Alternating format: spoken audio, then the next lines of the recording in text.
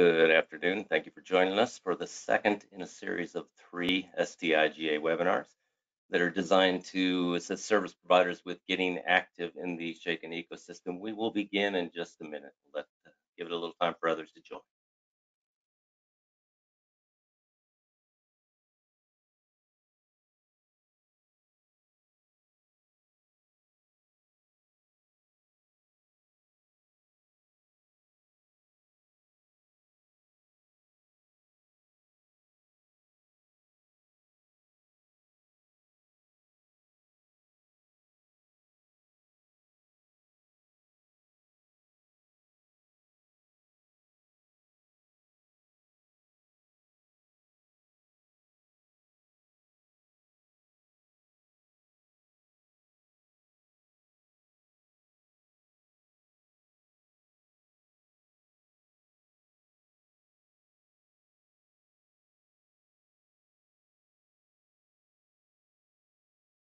Alrighty then, I think that minute's up. Hopefully we've given enough time for folks to join. Looks like we've got a good audience. I'm Brent Struthers. I'm director of the Secure Telephone Identity Governance Authority, otherwise known as the STI-GA. Before we get started, I want to cover a few ground rules. During the discussion, I will encourage you to submit any questions you may have throughout the presentation today using the question feature on the webinar controls. We're going to hold off on the questions until the end of the presentation, and I'll try to get to as many of your questions as possible. To submit a question, just type it into that questions box and hit enter, and we should see it. In addition, both the slides and a link to the recording today of the webinar will be distributed by email to everybody who registered. Okay, and with the ground rules out of the way, let's get on to the real subject of today's webinar. And that is, once a service provider has registered with the STI-CA, which we covered in the last webinar, how do you go about working with a STI certificate authority? As you can see, I'm your moderator today. And we've got a number of excellent panelists who I will introduce as we move through the presentation. So Sarah, could you go to the next slide, please? Excellent, thank you. So what is a certification authority? Certification authority is common in the world of digital certificates. And they vouch for, and this is directly from the ATA standard 10,080, they vouch for the binding between the data items in a certificate. They issue the digital certificates to service providers, and they vouch for all the information that's in that digital certificate. That's the information of the service provider that holds the digital certificate. So that's a more or less generic definition of a certification authority. What does a certification authority do? Well, it takes care of the entire life cycle of a digital certificate. What the heck is a life cycle for a digital certificate? And it involves the issuance. Obviously, you've got to issue the certificate first to the service provider. You could have certificate renewal. Certificates have expiration dates. A lot of them are, very common for it to have like a 24-hour expiration date. And so you've got to have that. You've got to be able to renew that certificate. It could be a rekeying of a certificate that's different than a renewal. Maybe you've got a certificate that's been compromised or it's been expired already. And so now you've got to rekey the certificate. You can also have a revocation of a certificate. This could come again from a key compromise or something a little more serious, a certification authority having their key compromised. Some type of an affiliation change. The service provider's changed affiliation and they've got a different name or different identity now. You could put a certificate on hold. You could have a company that ceases operations in the ecosystem altogether. You could also, as a service provider, have your privileges withdrawn, and so your certificate would go on a certificate revocation list for a lot of these. So let's go through the next slide. Those are just kind of general information on digital certificates. Now, CAs, certification authorities in the STI-CA framework, where do they play? There are, as you see here, number of roles. You've got the STI-GA, which is the STI Governance Authority. You've got the STI-CA, which is the Policy Administrator. And then you see the STI-CA. The STI-CAs provide the service of issuing the valid certificates, STI certificates, to the service providers, those service providers that have been authorized by the policy administrator. And the policy administrator, of course, authorizes the service providers based on the policy set by the governance authority. You'll note a couple of things on this slide. One is that there are multiple boxes for the STI-CAs. This is a competitive service. There's one STI-GA, there's one STI-PA, but there are multiple STI-CAs. In fact, we have 6 that are approved and 5 that are now serving. Actually, we've got 8 that are approved, but 6 of them that will eventually service the broader industry. 2 of them actually serve their own service provider only at the moment. So there are multiple STI-CAs. You're also going to see a box in there called the PMA, or the Policy Management Authority. And we're going to introduce you to the director of that in a bit, not yet. And we'll talk more about the PMA's role in this whole process. Let's go to the next slide, please. Okay, the role of the CA, the STI-CA. The STI-CA serves as the root certification authority for all STI certificates. Those are certificates that are used in STI-CA to sign and verify the telephone calls. Now, there's a difference here. We talk about certificates, and I want to make sure you understand which certificate I'm talking about. When I talk about certificates in this presentation, I'm talking about the certificates that service providers are going to use to sign the calls. There's also a certificate that a lot of people refer to as that, called an SBC token. The SBC token is not what I'm talking about on this call. I won't talk about it that much. Generally, I refer to the SBC token, which is the certificate you get from the STI-PA, which says, hey, I'm an approved service provider in this ecosystem. Now I can go to the CA and get a digital certificate, which I will then use to sign calls. So there's the SBC token, and there's the digital certificate, and the STI certificate, and they're both certificates, but they're used for different things. Today, we're really going to talk about the certificate that you're going to use to sign calls, or the STI certificate. Again, the STI-CA is a certification authority that's specific to the STI-CA framework. It abides by the STI-GA board approved policy. That policy is the certificate policy, otherwise known as the CP. That's available up on the STI-GA website.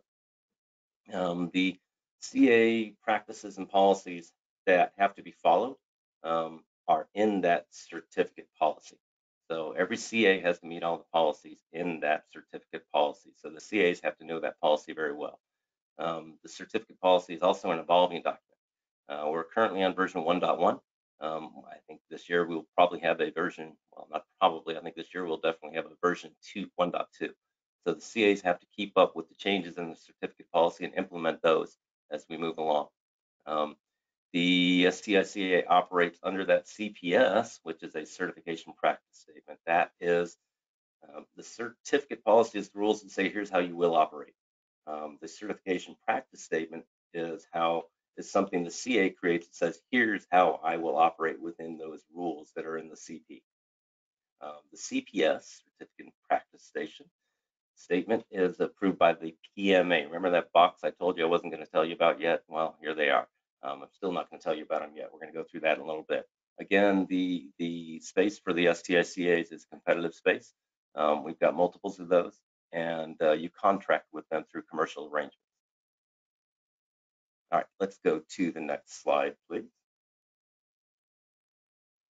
Okay, so once you've done your shopping and determined, let me hold off on that. So the revocation. So once you've done your shopping and determined which CA you want to use, you want to engage, you can get your certificate that you use to sign calls. You want to be careful with the certificate. You want to use it appropriately. If you don't, you could face revocation of, remember I talked about the SBC token, you could face revocation of your SBC token, which would automatically invalidate the certificate you're using to sign calls. And so what do I mean when I say you want to use your certificate appropriately? Well, you want to behave in the ecosystem correctly. You want to make sure you're continuing to adhere to the SBC token access policy, meaning right now you've got to have your direct access to TNs, you've got to have your OCN and a 499A file. In the future, that direct access to TNs is going to change to certification on the FCC's robocall, what they call robocall mitigation program certification database. You've got to be listed in there when the FCC actually creates that database. So if you fall out of that database, or if you give up your OCN or something, you're no longer qualified to obtain an SBC token, and so that'll be taken away from you, and your certificate will no longer be valid. There's also funding requirements, not for the CAs, but for the PA. You will pay your STI-PA fees on an annual basis. If you don't pay those, you can be taken out of the ecosystem again. And then there's the shaken specifications. This is really important. You need to adhere to those shaken specifications as closely as possible, so you need to know them. You need to know what calls get A, B, and C level attestations, and you need to take that seriously. You need to make sure that you really do know those customers who have the right to use those phone numbers, and that if you're verifying them as valid users of those numbers, that they really are valid users of those numbers. Otherwise, you could get your SBC token revoked, which would cause your STI certificate to be unusable. Okay, and we can also have, let's say you run afoul of some court or FCC or some other body with relevant authority due to some violation of a caller ID law. They may come to us and say, hey, you need to get this provider out of the ecosystem, in which case we'd have to do a review of your right to have access to that SBC token as well. So there's a number of reasons you could lose it. Basically, you just want to make sure you're behaving according to the shaken specifications and doing all the stuff you need to do to be a good provider in our ecosystem, and you won't have any issues. All right, let's go to the next slide, please. All right, the STI-CA approval process. Now, you could decide that you want to be your own STI-CA. We actually do have a couple companies that are their own STI-CA. We're going to talk a little bit about how to do that. It's not the easiest process in the world, but I want to bring on Eric Shatina. Eric, you want to turn on your camera and your mic and join us here? While Eric's doing that, I'll just introduce him a little bit. Hi, Eric. Welcome. Thank you for joining us. Eric is the crypto security principal engineer, and he is also the PMA director. He's an experienced security professional with over 30 years in the information security field, including 14 years in corporate information security consulting and project management, and 13 developing software and hardware crypto systems for the National Security Agency. In other words, Eric knows his stuff. And Eric is the head of the PMA. So if you decide you want to be your own STI-CA, this is the man you're going to have to make sure has all the information he needs. And there's a lot of information here. So as the head of the PMA, Eric, I would like, let's go to the next slide, and I want to ask you to briefly discuss what it takes for a service provider to become their own STI-CA, or for any entity to become an STI-CA. Sure, thanks. Thanks for the intro, Brent. So I guess from our perspective, the process is that you submit a CPS to us for review and approval, and we compare that to the certificate policy and determine whether or not you're going to be compliant. We go through a process of review and revision on that, and then ultimately, once the CPS is approved, you're able to submit a root certificate to us for review. Now, that sounds like a simple process. The work is obviously in taking a look at the certificate policy statement, the certificate policy, the CP, which goes through all of the technical requirements for you to run your own root CA. Can we talk about registering with the PA first? Because there's a process that you as a service provider have to go through to register with the PA to become an authorized service provider. But there's also a process to go through as a CA. So that is essentially filling out some forms on the website. We take a look to make sure that you have an OCN, that you have direct access to phone numbers. You have I think an FCC form 499A, right? And so all of that information is reviewed, validated in that web form, prior to being accepted as part of the ecosystem. Right. So there's separate processes for registering as a service provider and then as an STI-CA. So once you register as a service provider, if you want to be a certification authority, you've still got to go through that registration process again as a CA. Right. So, and this is you can go to the iConnective website to do that. That's the easy part. Now Eric was getting into the tough part, which is the CP and the CPS. So let's go to the next slide, and Eric, you can talk about that. Thank you. Right. So the CP, the policy statement is all of the requirements around running your own root CA, right? So that includes technical requirements like the types of algorithms you're going to be able to support, the way that you're going to stand up your CA, all of the the technical security controls, logging, auditing, having disaster recovery, how you're backing things up, how you're protecting your audit logs, having dual control or multiple control so that one person can't make a change to a particular CA, how it's being protected. If you think about all of the network security requirements around running a network, and then add on to that all of the requirements around managing your encryption keys, how the encryption keys are generated, how they're protected, how they're stored, how they're backed up, right? All of those requirements are in the CP. And so you need to go through and understand that, understand how you're going to be deploying your own CA, and then write what's called the certificate practice statement. The certificate practice statement is the document you give to us that says this is how we're meeting those requirements that you laid out. And so that has to have enough technical detail for us to have a level of confidence that you've looked at the CP and you're actually meeting those requirements. And at some point, we're actually able to go to request an audit of that, such that we can come in, or such that an auditor can come in and take a look at the deployment, at the CP, and at what you claim in the CPS, and make sure that all of that jives. So that process is not simple because it requires that you have the technical capability to stand up your own root certificate authority, to a level of trust that's not going to be compromised, and that can be relied upon as part of the ecosystem. Thank you. And if that doesn't sound complicated enough for you, believe me, it is. I mean, the process. How long would you say it's taken us on average to get CAs reviewed and approved, to get their CPSs reviewed and approved? I mean, the ones I've been involved in have been, on the order of maybe months or less. I think that's probably the least part of the process. I think the larger part of the process is behind the scenes, when companies have to go and they have to look at the CP and go, okay, how are we going to do, all of the requirements that are in these, how are we actually going to deploy that?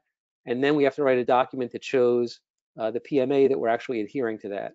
And so I think that's the much longer, that is not a month-long process. That is a significant process. Right, and then you've got, like you said, you've got to adhere to what you put in the CPS that shows you're behaving correctly within the ecosystem as a CA, because the CAs can be removed from the ecosystem as well. Correct, and because the CAs are the root of trust, so there's a very high bar set to become a CA and to maintain that. Wonderful. So, anything else you want to tell us about the CAs and ongoing? I mean, as we update the CP, the certificate policy will be updated. The CA's got to need to go back and rewrite their CPS, right? The CPS, just like the CA, just like the CP, the CPS is also an evolving document. Correct, and sometimes just that the security environment will change, algorithms will change, or we'll come to understand ways that maybe the system is being gamed, that we need to include new requirements within the CP. So as we learn and as we see the systems deployed and the ecosystem grows, we'll see where the pain points are, and then we may adjust the CP in order to address any issues that we find. I'm glad you said that. You said it as the ecosystem grows. This ecosystem is growing, right? This is a brand new ecosystem, the STI-CA ecosystem. The shaken standards, if you remember the IPNNI, you well know that the shaken standards continue to change, and new items get added to them all the time. So we are part of a growing ecosystem that's not been around for 50 years. So you can't expect that everything's going to stay static and you can write your CPS and forget about it. Okay, great. Let's move on to the next slide, because if you've decided now that after hearing from Eric, if you've decided now that you don't want to be your own STI-CA, you can do it. If you've decided you don't want to do that, let's talk about how you find the list of current STI-CAs and how you decide who you're going to work with. So, Sarah, can you go to the next slide, please? Thank you. Okay, so the following STI-CAs have been approved by the STI-GA board to serve service providers within the STIR-SHAKEN ecosystem. We've got Metaswitch, NetNumber, Newstar, Peering Hub, Sensei, and TransNexus. The official list can actually be found on the STI-PA website at that link, and you don't have to feverishly write the link. Again, we'll make these slides available after the presentation. Probably the recording and everything will be available tomorrow. One of those, Peering Hub, has not turned their service up live. So at the moment, you've got 5 of them that you can choose from. And let's go to the next slide, and I'll introduce you to our representatives of the 5 CAs. So, gentlemen, if you could turn on your cameras and microphones. We will have Dr. Peter Brown, Product Manager at Metaswitch. You've got Travis Rathel, Director of Systems Engineering at Sensei. Doug Rinaldi, Founder of NetNumber. Ken Politz, Principal Product Specialist at Newstar. And Alec Fenichel, Senior Software Architect from TransNexus. Welcome, gentlemen. Thank you for joining us. And you may recognize some of these folks from the first webinar if you attended that. A number of them were on the first webinar as well. So what we're going to do now is we're going to go through some questions and answers, and jump in if you feel like giving an answer or you want to have some debate. So here we go. All right, so we know who the STI-CAs are. How, as a service provider, do I pick between one STI-CA and another? What are the differences? Is cost the only factor, or are there other factors that I want to look for as a service provider? Go ahead and jump in. Sure, Brent. This is Ken. I'll jump in. So first, thanks for this opportunity. My family thanks you as well because it's convenient shower day, so that worked out perfectly. Just a little background, just a quick background for context. Just Newstar, was one of the first initially approved CAs back in December 2019, and we had actually been providing SHAKEN certified and compliant certs ever since the launch of the test bed, the ATIS test bed back in 2018. We've been providing these certs to our customer base for SHAKEN, and then we've started offering that commercially to non-Newstar certified caller customers in June of 2020. So that business is well up and running for folks who may not be using our solution for SHAKEN. And then we're also the only approved CA in Canada right now as part of the ecosystem up there. So it's interesting being involved in this for so long. It seems like, and it's a kind of a good news. It's a good news stories for service providers, quite frankly. I think to say it's competitive is kind of an understatement from a CA perspective.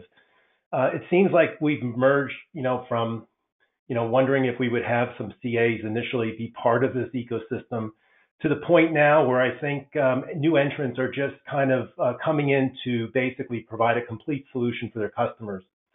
We've kind of don't see this, we see this as a kind of a ROI neutral business. This is not something that, given the cost to invest to make, to meet the CP and the CPS, we're offering this as really more for supporting customers as part of a complete solution. This is not something that the industry is going to make a lot of money on with STI certificates, at least.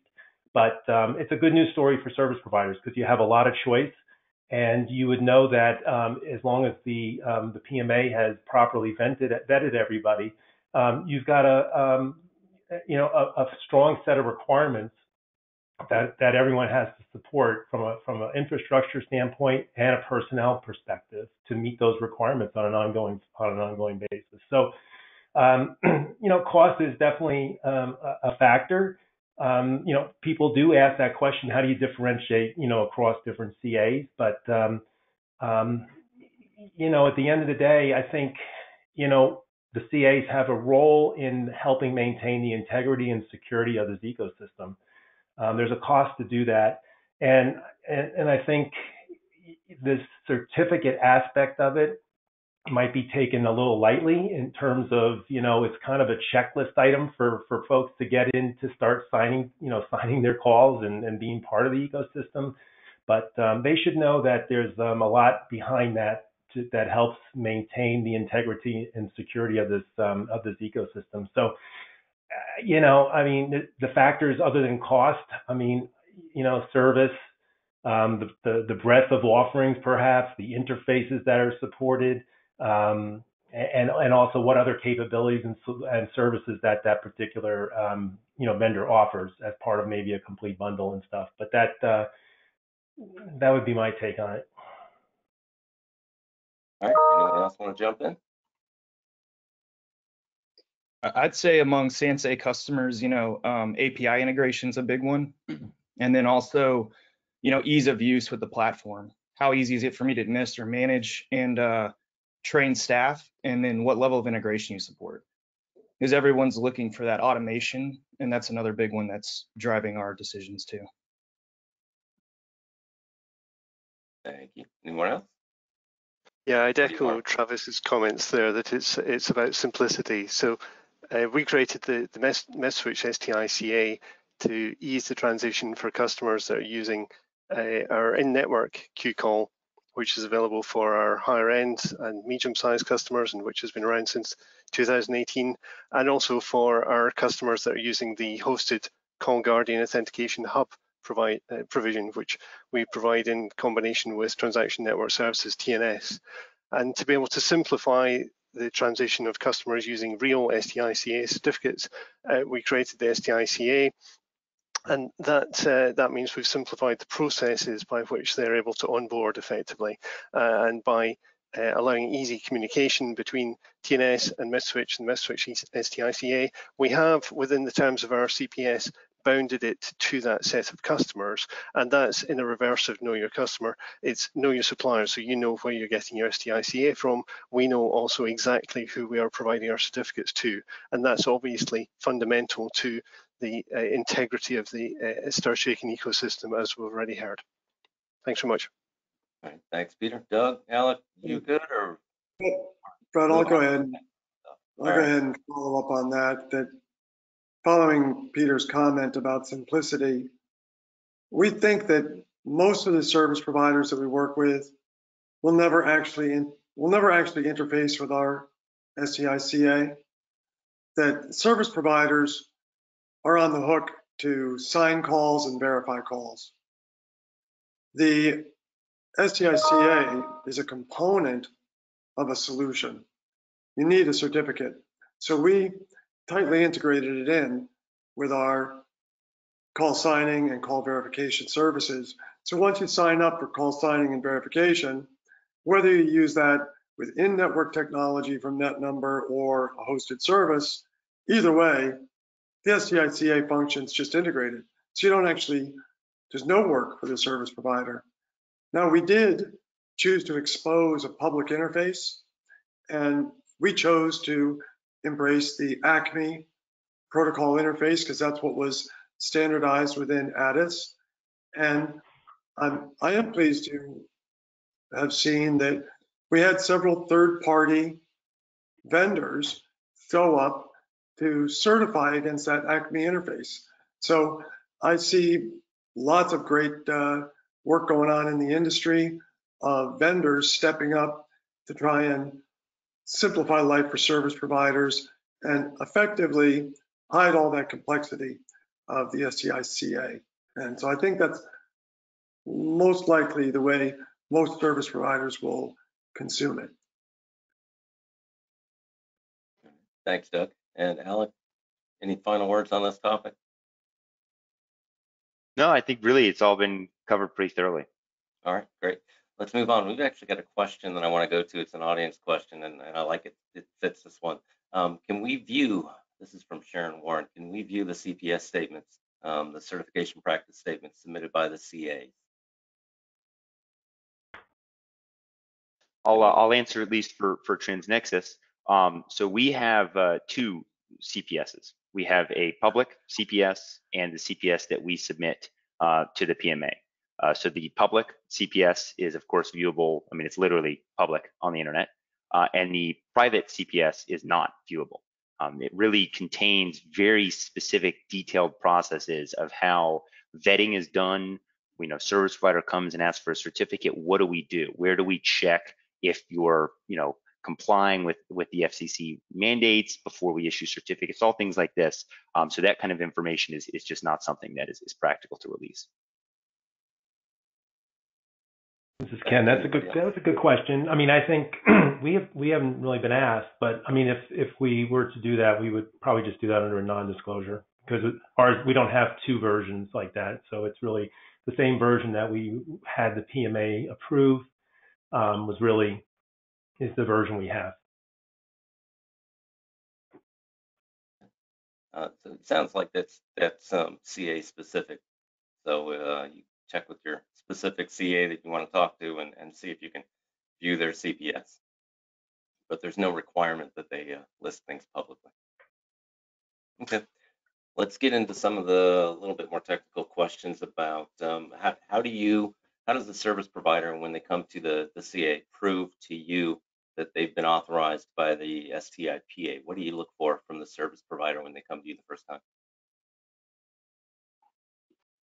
So we look for a number of pieces of information. We have kind of a whole form that you have to fill out, to vet compliance with the FCC and other regulatory requirements. But at the end of the day, we actually go out and reach out to the PA and ask the PA prior to approving any service provider to have a certificate on our platform if you have been approved. And the PA explicitly confirms whether or not you have been approved. I'm not to say that that's a specific requirement. That is definitely CA specific in the vetting processes, but we at least will actively reach out to the PA. And then with each certificate that you want to have issued, you do have to supply an SPC token, which means that you're still approved by the STI-CA at that time. But before you're even at that point of being able to request a certificate, when supplying an SPC token, you do have to be approved by the STI-CA, at least in our platform. And that follows the protocol as well. Go ahead. I was going to say, same with similar to this. Yeah. Yeah, same with us on Neustar's front. The PA is the source, and we've had this discussion with several examples in the past. Won't bring up names, obviously, but I think the PA is kind of the trust anchor around the allowance or issuing the credit card, let's say, into the Shaken ecosystem, and we rely on that heavily, and then we rely on the standard mechanisms that make sure that there's a valid token and all the expirations and all those kinds of things. But that's kind of what we do as well. And not that this would ever happen. But if let's say, I'm a service provider and I'm working with a third party, a consultant, what would happen if the consultant came to the CA and said, hey, I have this SBC token, I want a certificate using this SBC token, and it's not, the consultant's not actually working for the service provider, and you can't prove they're working for the service provider? What do you do in that case? So Brent, is that a hypothetical? It's a hypothetical. I see a little laugh over there. Yeah, I mean, we actually, the PA will actually allow us to get us a contact associated with the token as well. So we do a cross check on that. We'll actually reach out to that person as well. We do some vetting on the front end on that for sure, to make sure that we're dealing with someone who's with, we even check domain names on email address. We do some checks around that up front between the person who's actually coming forward for their certificate, as well as the company and the registration with the PA. So we would not approve, that we would do that due diligence. Even if they're a contractor, we would go back and see who registered with the PA and work with that direct contact. And from our point of view, there's a technical restriction in the case you just mentioned there, Brent, which is that we require the SPC token to have been signed by the service provider. So unless the service provider had provided that particular communication private key to their contractor, we wouldn't have been able to get that properly from them. So the mechanisms that we use, I think, may be a little different than what's been described here so far, at least. When you register with TransNexus, at least as a certificate authority, you go through that registration process. You never actually supply an SPC token. With each request to have a certificate issued, you must supply an SPC token. And we give you a specific fingerprint that we expect to see in that SPC token. So when you ask for an SPC token from the PA, you have to have an SPC token. When you ask them for the PA, you supply the fingerprint. They will give you an SPC token. When you then give that to us for us to issue a certificate, the fingerprint has to match the fingerprint that we supplied you. And that fingerprint is specific to your user account. So if someone were to have an SPC token issued and then come to us and say, hey, I want a certificate, that SPC token is never possibly going to be valid because it would not have the fingerprint. We wouldn't have even told you what the fingerprint it should have in it. And those SPC tokens are one-time use. Again, that's specific to TransNexus. That's not necessarily the case. But when we issue a certificate off of a given SPC token, we will never accept that particular SPC token again. You must give us a new SPC token if you want a new certificate, which means that every time you want a certificate, the PA effectively approves that and positively affirms that you are still an approved service provider, just as a really secure vetting mechanism. And when you say fingerprint, you're not talking about ink on the finger and paper. You're talking about a digital fingerprint, right? Yes, sir. So it is a SHA-256 hash that is supplied to you, and it's it starts with SHA-256, and then it's 200. It's hex actually is what it is. It's the value in the SPC token, which is a JSON web token, is called fingerprint. Yeah, and this is Ken at Newstar. We do the same exact process with the fingerprint. I mean, it's just an added security, and also it kind of leads into the kind of Acme world, in terms of using the account credentials as a fingerprint and tying another linkage between the actual person requesting the certificate and the actual CA. Anyone else? Yeah, so Brent, from NetNumber's perspective, we went straight to embracing the Acme protocol. So we don't allow a service provider to give us a token. I understand exactly what Ken and Alec are talking about. It's a step before Acme. In our case, the token is passed as part of the Acme protocol exchange, and it's impossible to pass it to us unless you control the private key that was used to generate that token. So the only way you could get around this is if you stole the service provider's private key. Peter, Travis? I just echo what in line with that as well. I was going to say our process is very in line with what's been described there as well. It sounds like we're all very close in protocol here. Yeah, I'd echo the same comment exactly about one-time service provider code tokens in particular. All that to say that if you are working with a consultant on this, and I know there are service providers that are working with a consultant, make sure you are well coordinated before you go to your CA and request a certificate using the service provider's SPC token. Ken asked if that was a hypothetical, and it is, but it's not. We've had that instance, and it took a good bit to sort out. But the bottom line is the service provider was not able to get its certificate until the consultant was completely verified that they were working with that service provider. So make sure you come in with your ducks in a row, please. All right, let's go on to the next question. How do other service providers know to accept the calls that I sign with the STI certificate that I get from my CA? I think you answered that earlier, right? I mean, once it's approved, they provide their root certificate, part of a CA list that the actual providers or anyone. I know in some places, I think it's public. It's a public URL.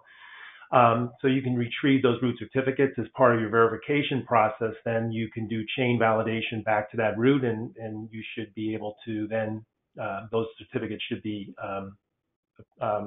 accepted, right? So as long as the CA is part of that process of registering, gets that root certificate once their CP is approved, then that information becomes available for anyone to be able to verify your calls that are signed using those credentials. Anybody else? I'd just add that Ken's absolutely right. Of course, if that's the process, we get asked a lot from customers who have already been in the ecosystem, have been using self-signed certificates for a while, and are understanding how to transition from that to the STI-CA process with root certificates that are provided directly from the PA and downloaded by the SPs onto their whitelist, and that's obviously different from what the customers have already been using potentially for some time when they've been service providers have been around for a while and using STI-CA from the very early days, and so they're surprised therefore to be able to not have to be able to provide root certificates to their peer carriers. That's obviously what that process does away with. Yeah, just to follow up on that, I was going to bring that up, but yeah, Peter brings up a good point. I mean, we've got kind of a mixed ecosystem out there, and by not using an approved CA, you create operational work for folks because these are now have to be manually loaded into trust stores to allow those calls to be signed and maintained, throughout the ecosystem. So this becomes, I mean, the mechanism put in place is a perfect mechanism for managing a group of approved CAs if that's all that is issuing the certificates, but that's not the case yet. We look forward to the day when that's the case and moving everyone to just using standard compliant STI certificates, and also with some level of consistency, which we also would like to see in terms of the information associated with identifying the entities and the issuers of those certificates as part of the certificate signing request and such. Okay. I think we beat that horse to death. So let's talk about certificate assignment. If I, as a service provider, want multiple certificates, can I have multiple certificates, and why would I want multiple certificates? We actually see that at STI-CA quite a bit, and I see it for various reasons. Some people are splitting out business units or regionalizing, and I think it also offers some layer of redundancy should a SPC code become compromised or in some way, so that you're not compromising all traffic at one time. So some people in business units, like retail versus wholesale and things of that nature. Yeah, it's exactly what we're seeing, Brent. Either it's a different certificate based on a different segment of your network, could be regional segment, or it's line of business. I use this certificate for my wholesale traffic, this certificate for my retail traffic. I think we promote more of what Travis was saying in terms of the risk factor, right? So by spreading these out as opposed to as a management tool, more or less a risk mitigation, right? So, companies have multiple entities. Sometimes they just want to be able to ensure that if they're instead of using one certificate for everything, that they have the ability to, if something does happen, on some portion of that network or some entity, that doesn't affect all their traffic, all the signing of their traffic. Yeah, and I'd add on the risk mitigation, we also have interesting cases where customers are worried, particularly when they're wholesaling, they're sending C-level attestation across the network, and they're worried that the certificates that are used to sign that traffic is going to in some way be deprecated when the reputation of that traffic is analyzed by analytics engines. And therefore having separate certificates for the C-level traffic as distinct from their A-level traffic is something we've seen a desire from our customers. Interesting. Alec, you want to chime in on that one? Yeah, I mean, I think everything that's been said is very, very accurate. And I do just want to emphasize a common point of confusion that we hear is that if a service provider maybe acquired another service provider or for whatever reason has multiple OCNs, and we frequently hear that service providers think that they have to have multiple certificates, and the calls that originate using numbers owned by one OCN have to use the certificate that matches that OCN, and the other one has to use the other. And everything that's been stated about why you may choose to have multiple certificates is very accurate. However, you do not have to have multiple certificates. There is absolutely nothing that would prevent you from a technical or policy perspective from having one certificate should you choose to do so. I know that's a very, very common point of confusion that I hear. Excellent. Hopefully that was helpful for folks. What about what about duration of the certificates? How long do they last? Why might I want a shorter term certificate versus a longer term certificate? What's the difference? So I believe the CP states that certificates can last up to 2 years, if I recall, or it may be 3. But at least for Transnexus, we will issue certificates that are valid from 1 day to 365 days, 1 year. We do not issue certificates that are longer than valid for longer or less than that time period. And we're big proponents of shorter-lived certificates. We think that using short-lived certificates really helps with keeping certificate revocation lists small and ensuring that you have an automated process as opposed to a manual process, and minimizing the risk of a compromised private key that you may not be aware of. If someone, a rogue employee were to steal a private key, you didn't know about that employee leaves the company and may not do anything for a month, 2 months. If you've rotated that key every day, then you know that key is useless at this point. The certificate's long since expired. So we're big believers in that personally, although we do offer certificates up to 1 year. That's the same process for SANSA, 1 day to 1 year, and we definitely are on the same page with promoting, daily refreshes for security purposes. Highly recommend that.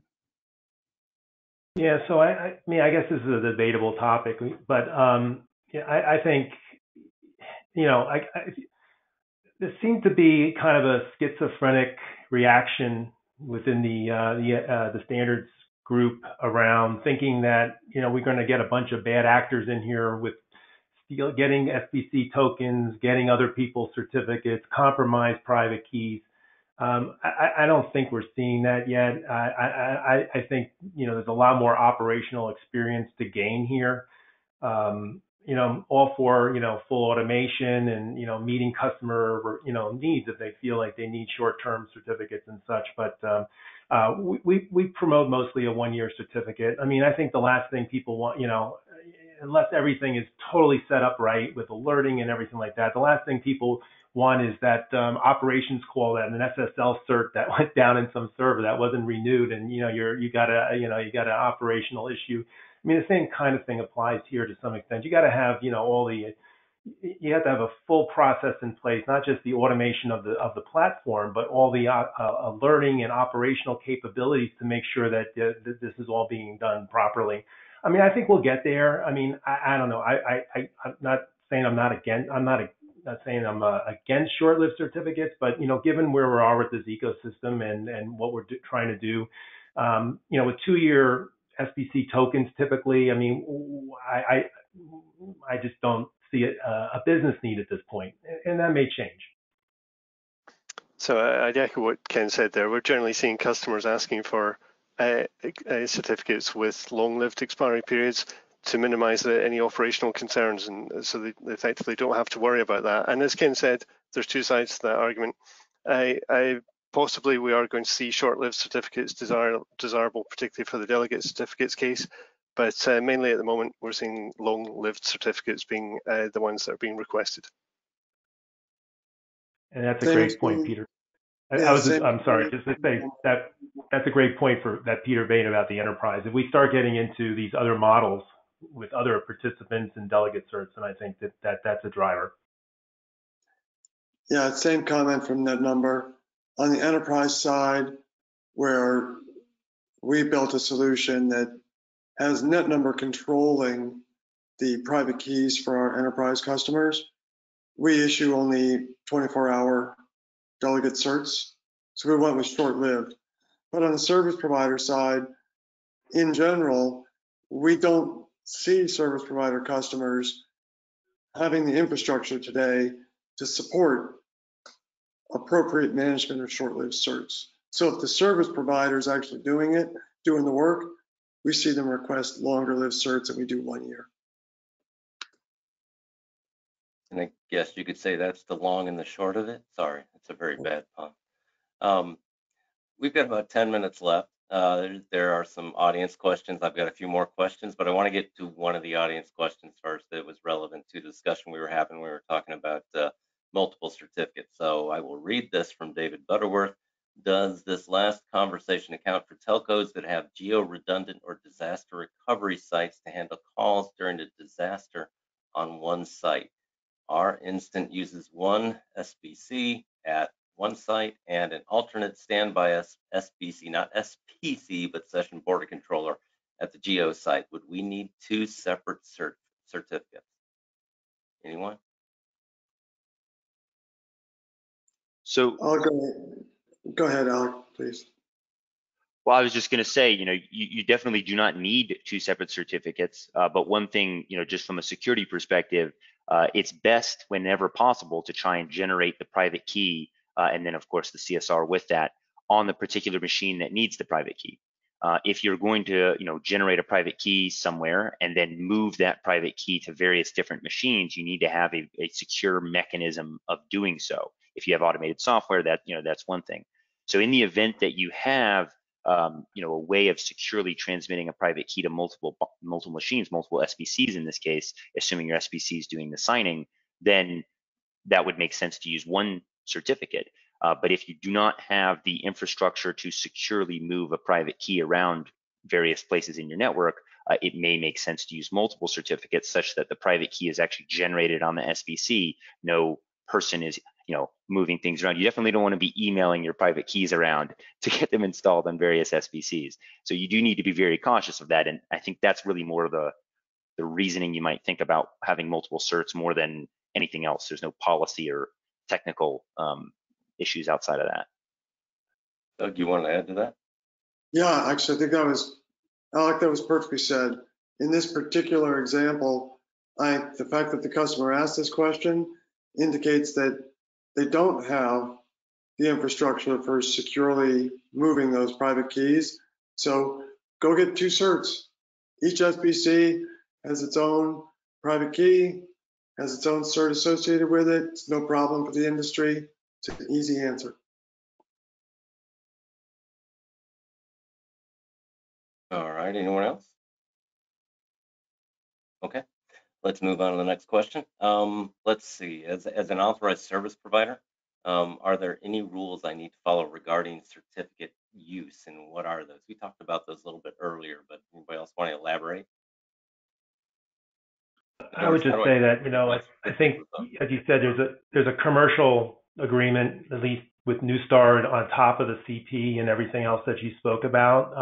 I think our service order is, pretty streamlined and really just reinforces some of the key points around, the certificate policy and what's expected of the CA. But I mean, different companies may have some different aspects, commercial aspects. So I think that the only thing that they would, need to understand is anything that's in a contractual relationship, between them and the CA, as well as their contractual relationship or user agreement, I guess, with the PA. Right. That's kind of, I think, the overarching guidelines that the service provider needs to pay attention to. Anyone else? Yeah, and I would expect that the agreement that the service provider is signing with the PA probably already restricts them that they're only to use it for shaken purposes. Not supposed to use it for securing other aspects of their network or other types of communication. My guess is that's probably right in that service agreement with the PA, but I wouldn't be the right one to specifically comment on that. Thank you. And within the company, within the service provider, that means that, probably few people are going to have access to the actual certificate, so it can't be used for lots of different things within the company. Yes, no? All right, nodding heads. That's not audible. Yeah. So the the certificates, I'm not sure what the policy that the STI-CA gives to the service providers, but I do know that the CP states that certificate authorities can only issue certificates for the purpose of signing calls for shaken. Now that CP doesn't really apply to a service provider. It applies to a CA. So that's kind of a little funny of a situation, but I think as Ken and Doug have alluded, the contractual agreements, I think, will end up pushing that onto a service provider. We are only allowed to issue certificates that are being used for the purpose of signing shaken calls. So if we as a CA were to find out you were using certificates we issued, we would not be allowed to issue certificates anymore, even if we wanted to, because we are not allowed to issue certificates that are used for any other purposes. Of course, there's not a technical way of us preventing that, but that is the purpose of these certificates is for shaken and shaken alone. Okay, thank you. We talked about revocation a little bit earlier as well. Do you guys want to elaborate? I gave a quick list on why a certificate might be revoked. There are reasons for, revoking that are related to, somebody misusing the certificate, or other reasons that could just, hey, this just happened and it wasn't anybody's fault, but we've got to revoke the certificate. What are some of those reasons that a certificate might be revoked? I think on the service provider side, you could see where customer PBXs or things of that nature are hacked locally there, and calls are generated that would be signed typically, that you'll see, where someone could then mark that traffic as fraudulent, and that may be an issue. So in that case, that's a compromise. We've compromised the certificate, so I want to get a new certificate, and my certificate's no longer compromised. I've got to get a rekey, but that doesn't mean the provider is going to be kicked out of the ecosystem for any reason. That's just a reason to get a new certificate, so you have one that's not compromised. Okay. Any other reasons? I think just to add to that, I think a critical thing as a service provider, if you have a employee that had access to a private key, right? In general, avoid people having access to private keys as much as possible and have them be systems. But sometimes it's just not possible to avoid that. And that employee leaves the company, you may want to revoke the private key, or especially if something bad happens and that involves the employee leaving the company, that's definitely something to be very careful about.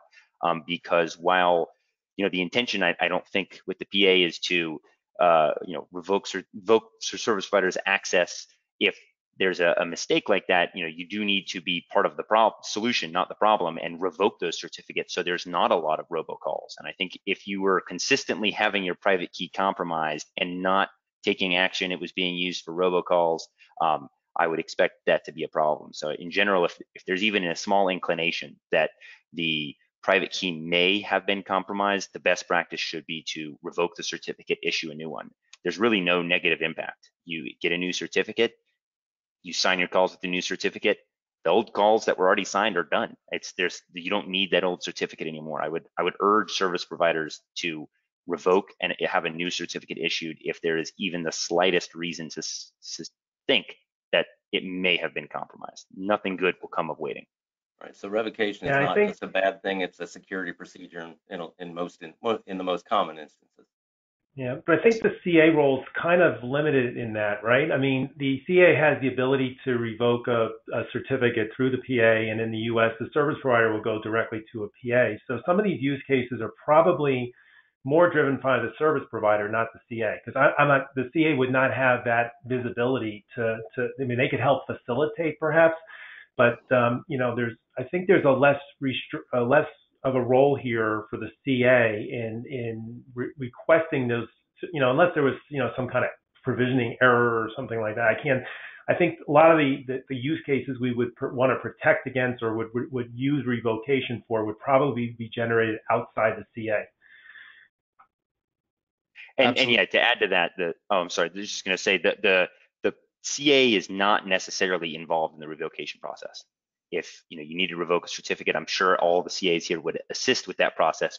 But as a service provider, you can go straight to the PA and have that certificate revoked. And I really wanted to get to one more question, but I don't think I've got enough time. We're right at the top of the hour. So, I will thank you all thank all my panelists, including Eric, who's off the camera at the moment, for joining us today. The next webinar in the series, you can see it on the screen there, It's going to cover the it'll cover what do I do now? Now I've signed up with the PA. I've got my CA and my certificate. I'm ready to sign calls. And now what do I do? This is all about how I work within the Shaken ecosystem going forward. So there's your registration link again. It'll go out with the slides. And then we've got the last slide there. Sarah, you want to show that?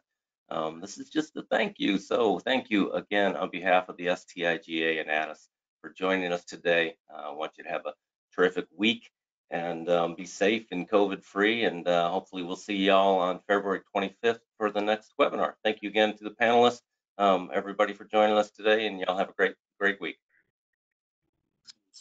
Thanks, Brett. Thank you. Thanks, Brett.